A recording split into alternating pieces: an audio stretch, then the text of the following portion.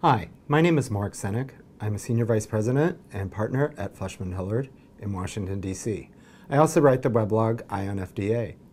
Recently, I had the opportunity to sit down with Dr. David Kessler, who's a member of our International Advisory Board. We were able to talk a great deal for a length of time about changes in the regulatory environment since the time that he was FDA Commissioner.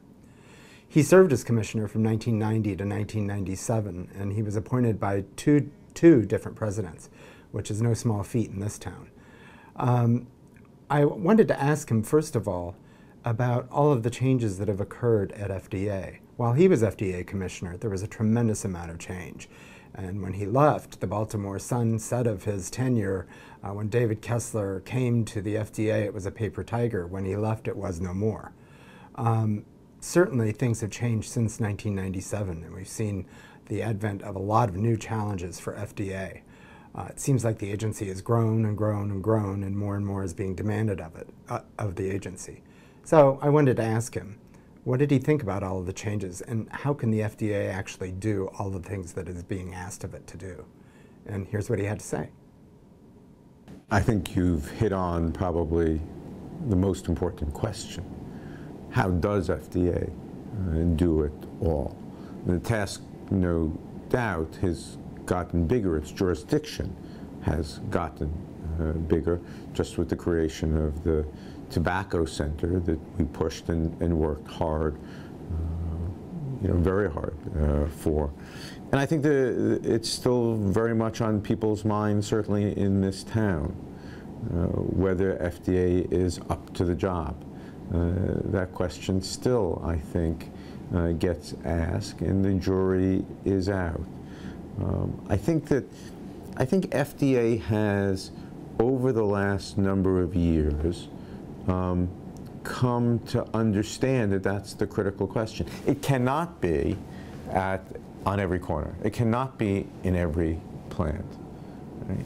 And all FDA really can do is to create incentives for companies to deal with problems before they become big problems, before they get out of hand, before people die, before they affect the public health. What you see happening in recognition of that conundrum, the universe that it regulates is vast. FDA's resources are always going to be limited.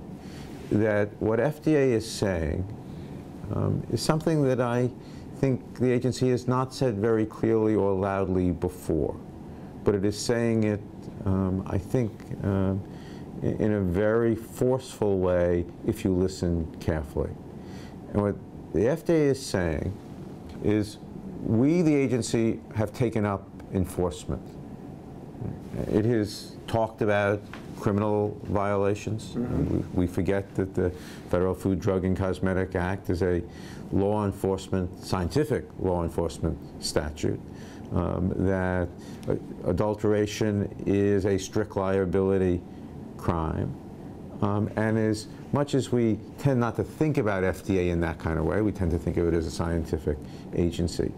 What the agency has said, and I think certainly compliance, and especially compliance in drugs, and I applaud them, is the statement that you, the purveyor, you, the manufacturer, you, the company, have the obligation to find problems and deal with them before there is harm. Don't wait for us to find the problems. Don't come to us and ask us to fix the problems for you.